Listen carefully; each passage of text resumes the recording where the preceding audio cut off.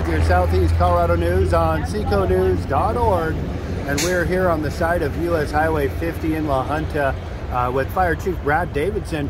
Brad, you guys on scene here? Looks like there's no smoke, there's no more fire though. Yeah, when we arrived we had pretty heavy smoke showing right next to the bridge. It was just from a controlled burn that kind of got away a little bit.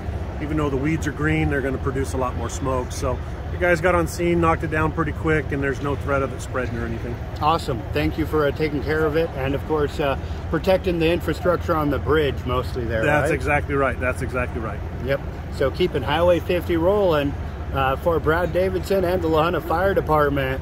Here, we got to get these guys in the shot here. They were jumping to put down just a minute ago. From US Highway 50 in La Junta, Colorado, with your Southeast Colorado news, I'm Adrian Hart.